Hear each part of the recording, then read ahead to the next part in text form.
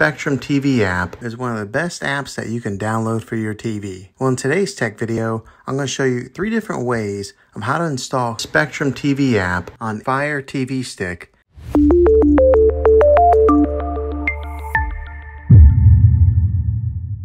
It can be really frustrating if you want to watch some of the great content that is on Spectrum TV app and you find that your TV is unable to download it. If your TV is an older model of smart TV, then it could prevent you from downloading this app.